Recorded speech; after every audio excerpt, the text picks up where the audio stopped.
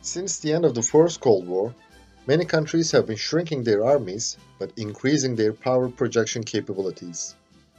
This has led to the growth of the amphibious assault ship market in the last 2 decades. The Spanish Juan Carlos I-class landing helicopter dock, shortly LHD, is one of the strongest players in this market with its multi-purpose design. As the weapon detective, we're investigating Juan Carlos I-class and its derivatives, the Canberra-class and the Anadolu-class. Please don't forget to subscribe to our channel before we start, and give us a thumbs up if you like our video.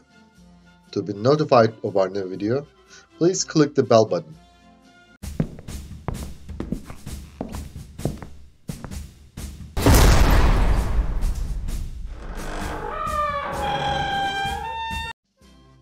To better understand the Juan Carlos I-class, we should go back to the time of the 1982 Falklands War. We can easily see that good fortune played an important role in the UK's victory in the South Atlantic. If the Falklands Islands were closer to Argentina, the Argentine aircraft would be able to stay in the air longer and be more effective. Also, if Argentina procured more Exocet missiles, undoubtedly the Royal Navy's losses would have been higher. The most important lesson learned from the Falklands War was that the amphibious task group's location must be as far away from land as possible. So, the landing ship tanks, shortly LST, have lost their effectiveness. Having studied the experiences of the Falklands War well, in 1998 and 2000, the Spanish Navy commissioned 2 Galicia-class landing platform dock-type ships.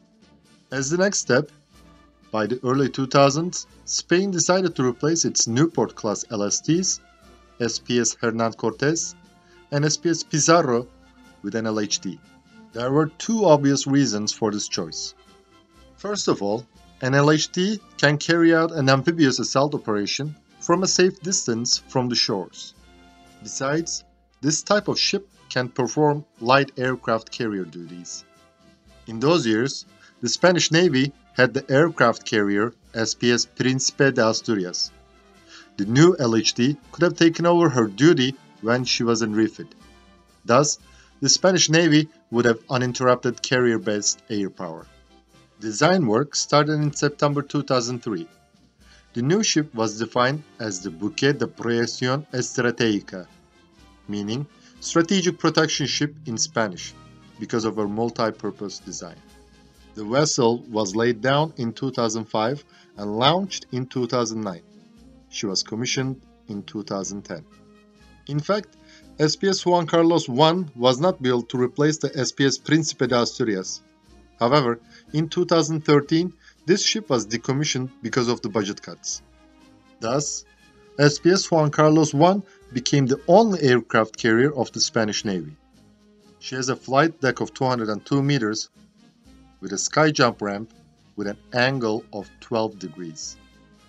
The flight deck is suitable for operating 6 medium-sized helicopters or 6 style combat aircraft or 4 cargo helicopters simultaneously. The Spanish Navy will deploy the NH-90, CH-47 and Tiger helicopter on the ship. The Spanish Navy currently operates the EAV-SB Matador II aircraft and plans to use them until 2034. After that, Spain may procure F-35B to replace its EAV-8B fleet. There is also a large spot on the flight deck suitable for landing and taking off a V-22 Osprey. According to 2018 editions of Jane's Fighting Ships and Flotte de Combat, the hangar has an area of 1,400 square meters. There are 2 elevators, each with a capacity of 27 tons. Flight operations can be conducted up to Sea State 5.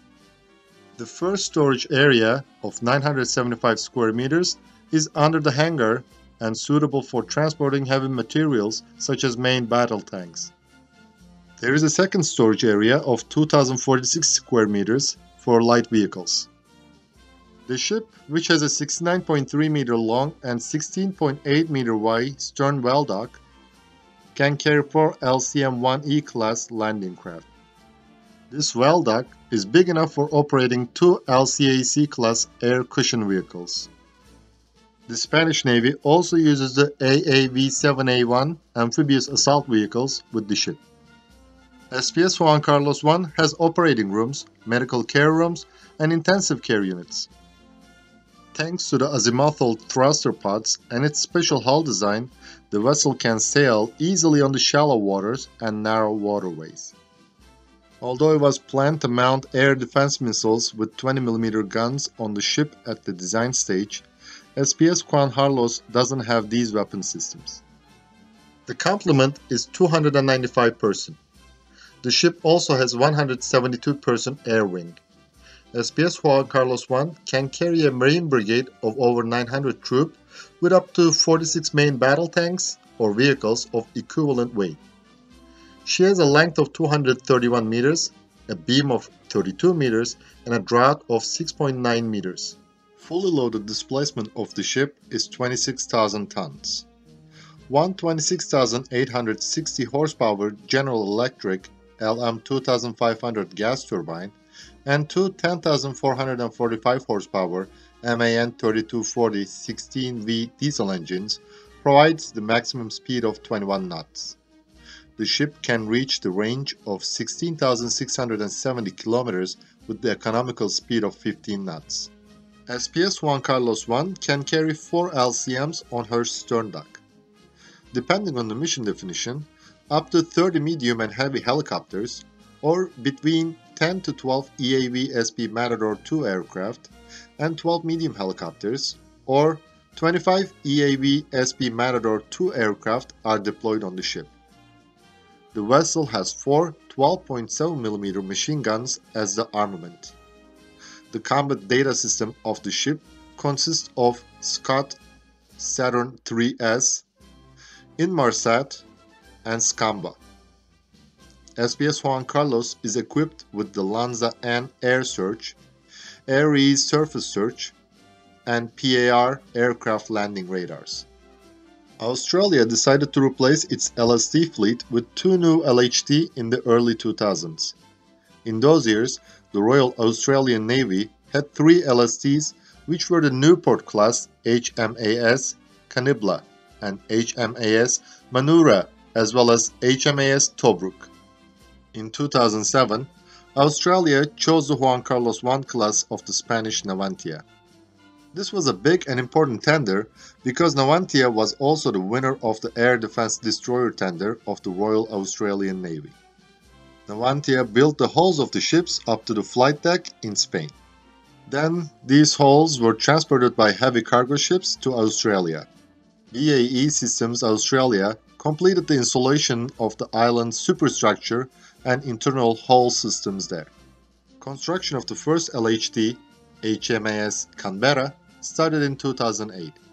The ship was launched in 2011 and was commissioned 3 years later. The second vessel, HMAS Adelaide, was commissioned in 2015. These two LHTs, called Canberra-class, have the same physical dimensions as SPS Juan Carlos I, but they have different island superstructure design and internal layout. Unlike their Spanish sister, HMAS Canberra and HMAS Adelaide have a Saab 9LV Mark IV combat management system, Sea-Draft 3D surveillance radar, and a Vampire NG infrared search and track system. Also, they are fitted with 4 25mm Typhoon remote-controlled weapon systems of Rafael and 6 12.7mm machine guns. It is planned that the Canberra-class will be equipped with 3 phalanx close-in weapon systems. The Royal Australian Navy does not have any STOL aircraft. Yet, Australian ships also have the sky jump ramp. There are 2 reasons for this. First, redesigning the ship to remove the ramp would have added unnecessary costs.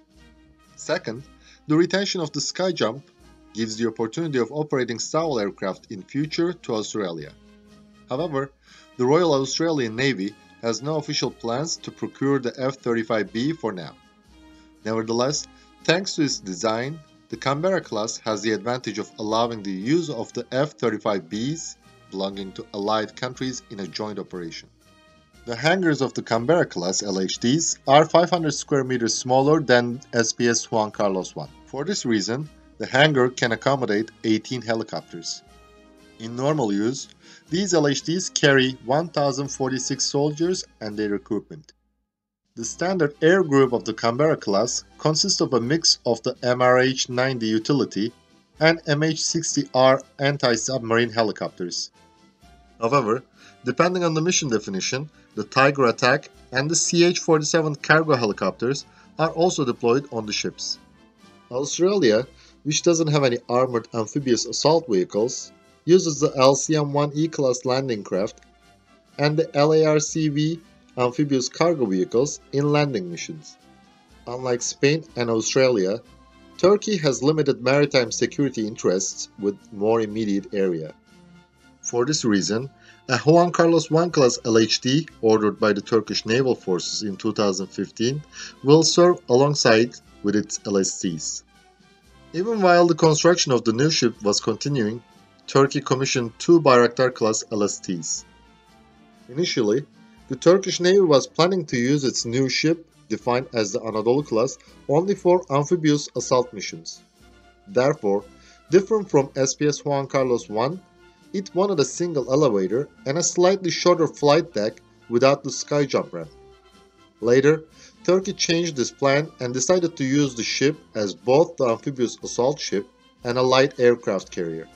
Thus, the final design of Anadolu-class has included sky jump ramp and a second elevator.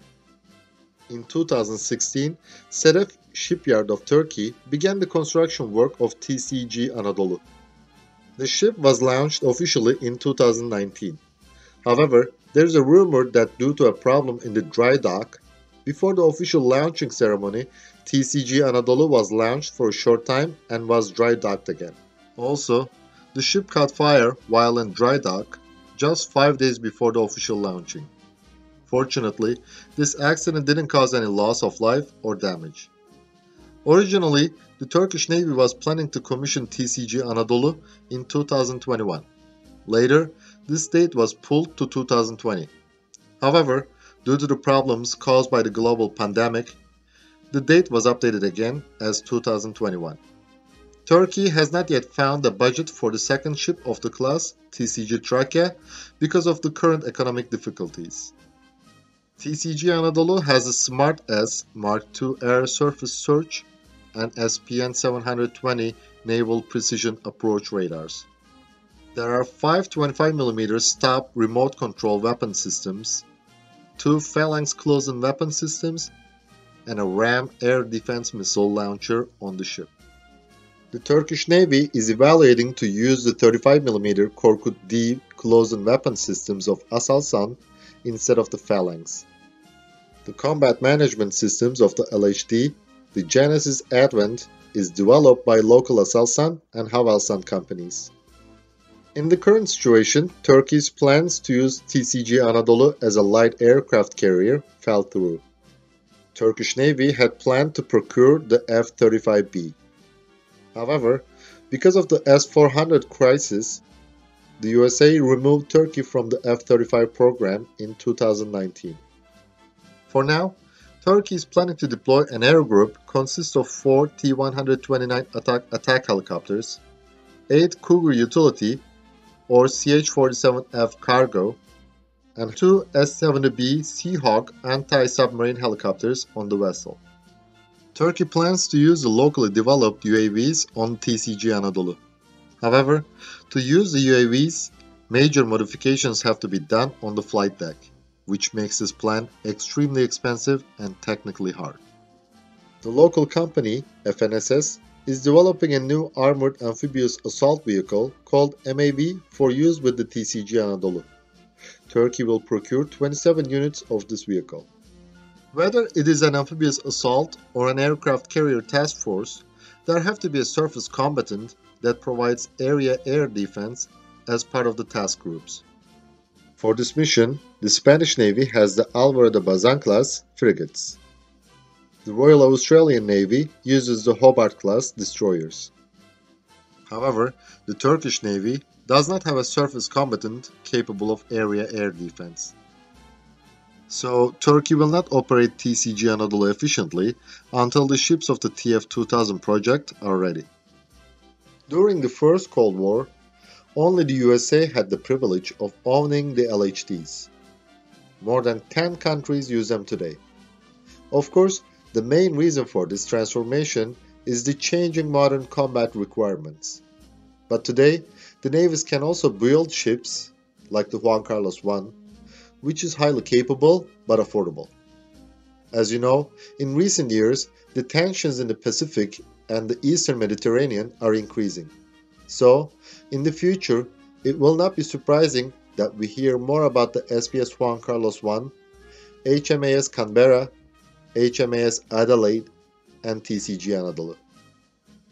Thanks for watching our video, and please don't forget to subscribe to our channel and give us a thumbs up if you like our video. To be notified of our new videos, please click the bell button.